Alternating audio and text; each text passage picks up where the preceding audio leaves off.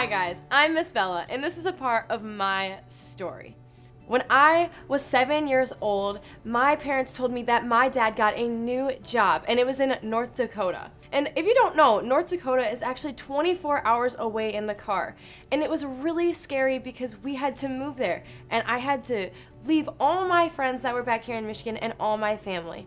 But I went to North Dakota with my family, and we moved into a new house. And when we got there, I was a little unsure because there wasn't a lot to do there. But right near my house was this awesome church that my family wanted to try out. We decided to go there, and I made all new friends, and they were really awesome. Some of my friends played basketball, and so I joined a basketball team with one of my friends, and it was really fun. I got into basketball, and we went to the rec center, and that was one of the things that I did there in North Dakota. Just about 5 years after I moved there, my parents told me that we were going to be moving back to Michigan.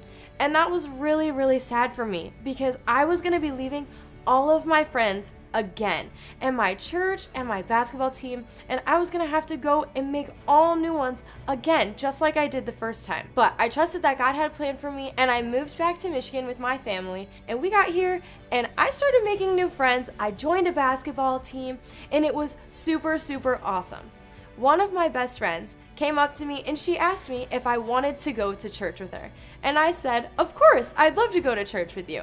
I came to church with her and I loved it. I wanted to come back every week. I went and I told my mom about it and she said, yeah, we'll try it out. And she came and she loved it too. And now I get to come here every week and hang out with you guys. And that is just a small part of my story. And I know that Jesus is writing yours, and it's going to be great.